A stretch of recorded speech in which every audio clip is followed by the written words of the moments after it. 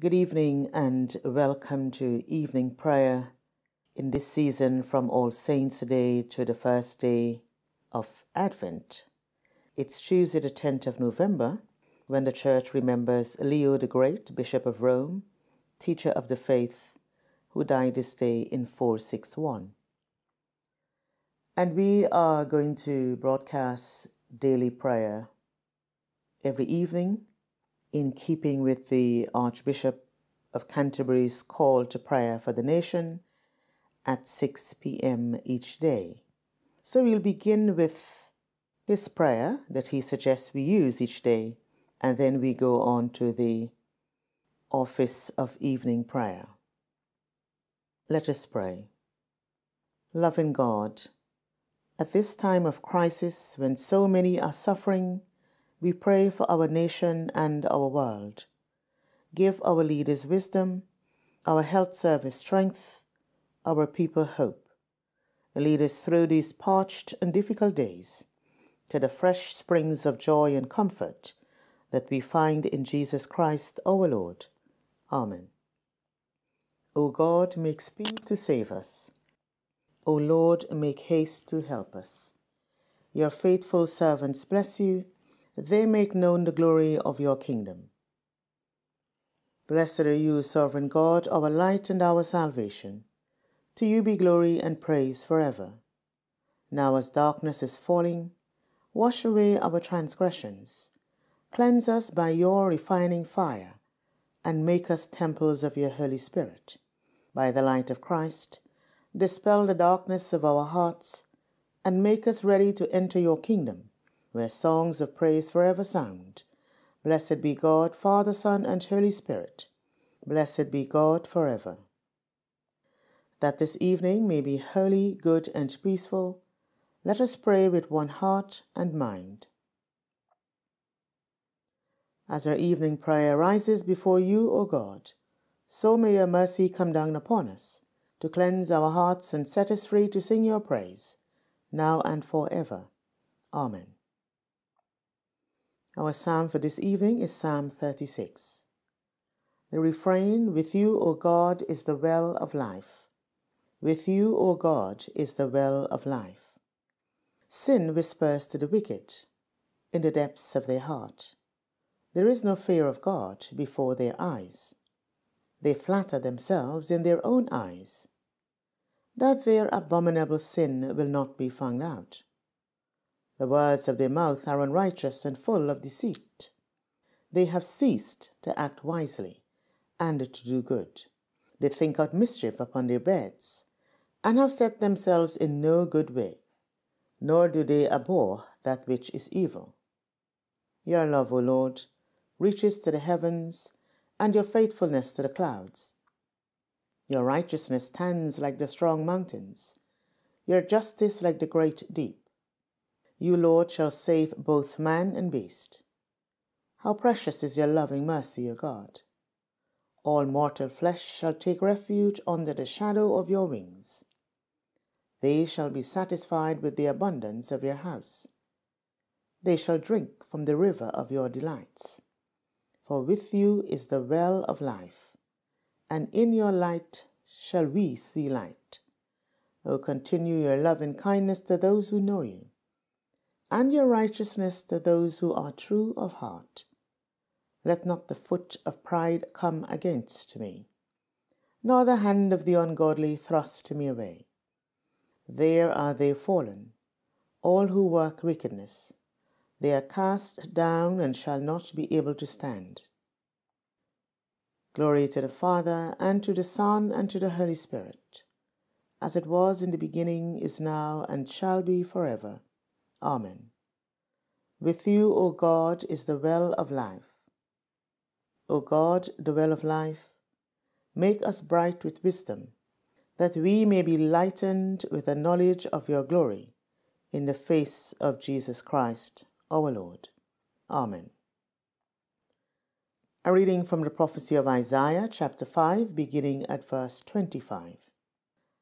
Therefore the anger of the Lord was kindled against his people, and he stretched out his hand against them and struck them. The mountains quaked, and their corpses were like refuse in the streets. For all this his anger has not turned away, and his hand is stretched out still. He will raise a signal for a nation far away, and whistle for a people at the ends of the earth. Here they come, swiftly, speedily. None of them is weary, none stumbles, none slumbers or sleeps. Not a loincloth is loose, not a sandal thong broken. Their arrows are sharp, all their bows bent. Their horses' hoofs seem like flint, and their wheels like the whirlwind.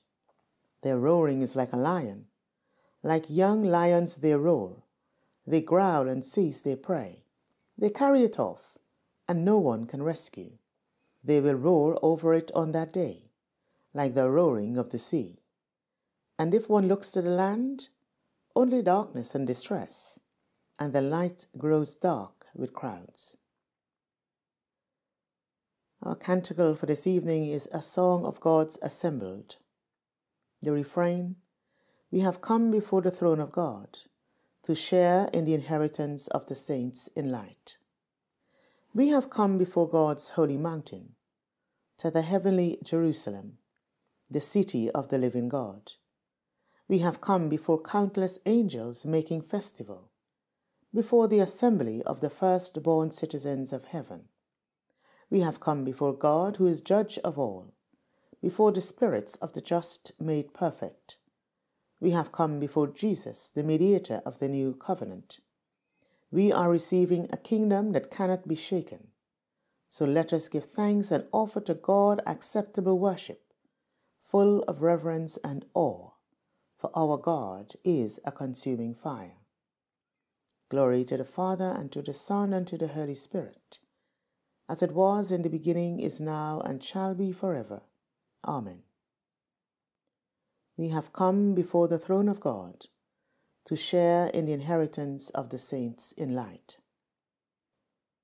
Our reading from the New Testament is from Matthew's Gospel, chapter 5, reading verses 13 to 20. You are the salt of the earth. But if salt has lost its taste, how can its saltiness be restored? It is no longer good for anything, but is thrown out and trampled underfoot. You are the light of the world. A city built on a hill cannot be hidden.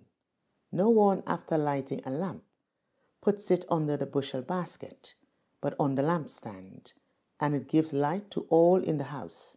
In the same way, let your light shine before others, so that they may see your good works and give glory to your Father in heaven.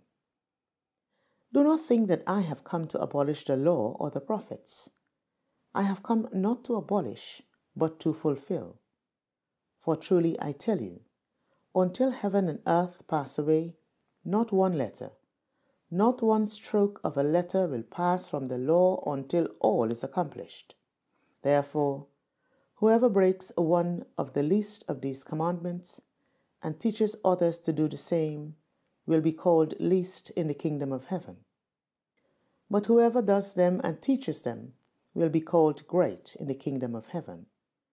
For I tell you, unless your righteousness exceeds that of the scribes and Pharisees, you will never enter the kingdom of heaven. The responsory.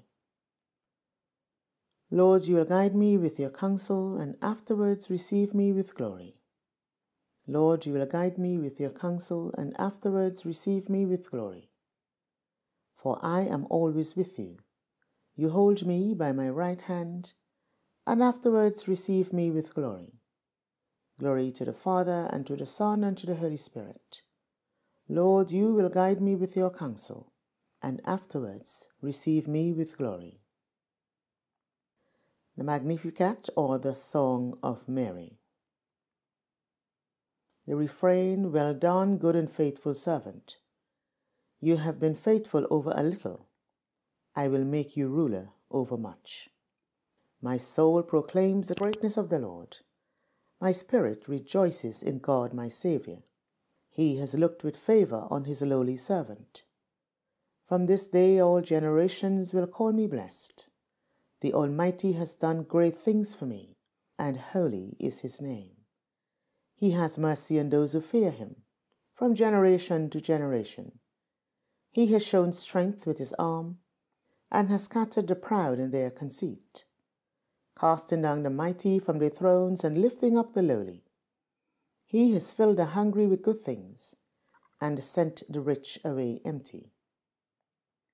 He has come to the aid of his servant Israel, to remember his promise of mercy, the promise made to our ancestors, to Abraham and his children forever. Glory to the Father, and to the Son, and to the Holy Spirit, as it was in the beginning, is now, and shall be forever. Amen. Well done, good and faithful servant.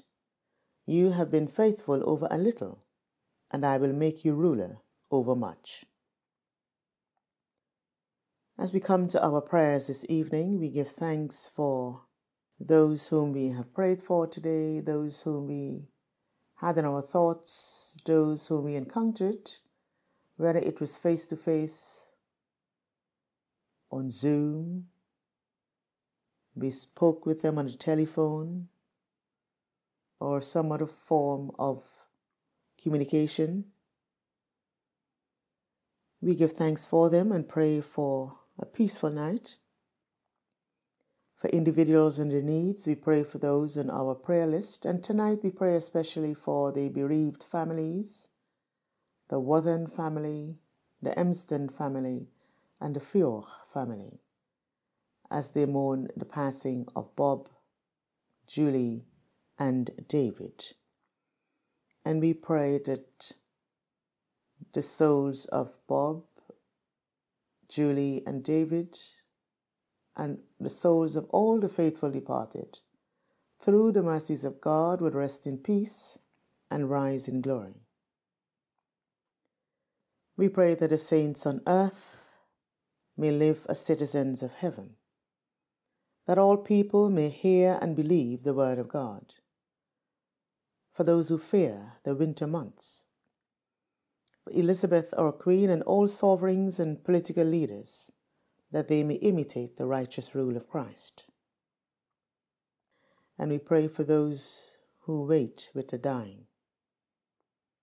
Loving God, at this time of crisis when so many are suffering, we pray for our nation and our world. Give our leaders wisdom, our health service strength, our people hope. Lead us through these parched and difficult days to the fresh springs of joy and comfort that we find in Jesus Christ our Lord. Amen.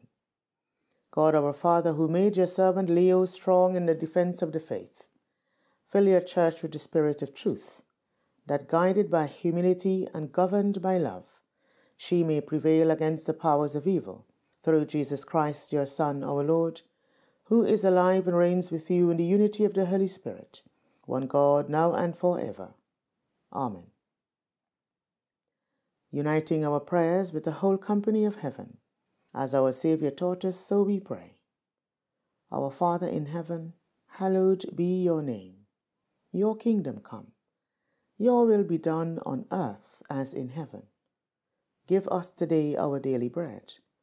Forgive us our sins as we forgive those who sin against us. Lead us not into temptation, but deliver us from evil. For the kingdom, the power, and the glory are yours, now and forever. Amen. May Christ, who has opened the kingdom of heaven, bring us to reign with him in glory. Amen. Let us bless the Lord. Thanks be to God. Thank you for joining us for evening prayer today, Tuesday the 10th of November. Do have a good evening, and if you can, join us at the same time tomorrow, when the church remembers Martin, Bishop of Tours. So have a pleasant evening, and if you can, join us tomorrow at 6 p.m. Thank you.